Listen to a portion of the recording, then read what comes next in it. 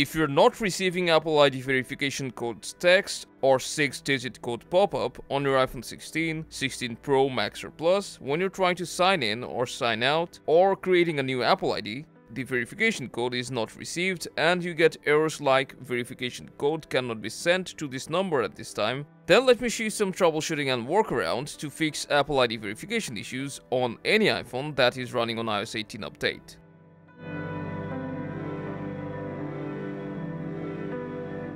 First, you'll need to make sure that you're connected to the internet via Wi-Fi or cellular data. If your phone is connected to the network, but you're still not getting the verification code, then you can refresh your network by turning on airplane mode for a few seconds, then turn it back off. And now you should get the SMS or the pop-up. And in your case, if you have another Apple device, then check the other Apple device and see if you're getting the verification code pop-up there. If you didn't receive a code, then you can get an SMS by selecting didn't get a code, and from the pop-up make sure that you have the phone number available, and then hit text.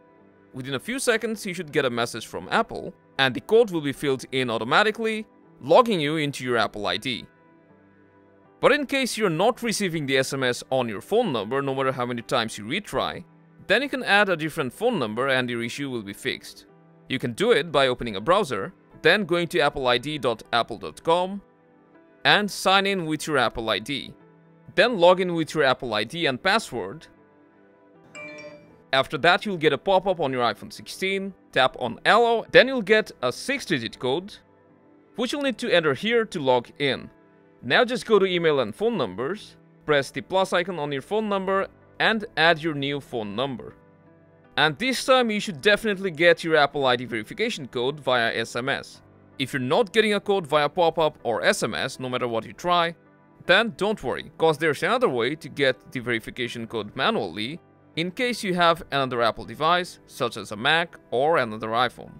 Just go to your Apple account or Apple ID settings, then go to Sign In and Security, Two-Factor Authentication, then scroll down and select Get Verification Code.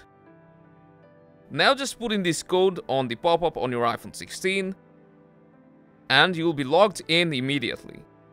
Unfortunately, if you don't have another Apple device in handy, then just go to support.apple.com and contact Apple support so that they can help you fix your issue. And that's all for this video. Feel free to leave your feedback, and if this video helped, drop a like, consider subscribing, and I'll see you around.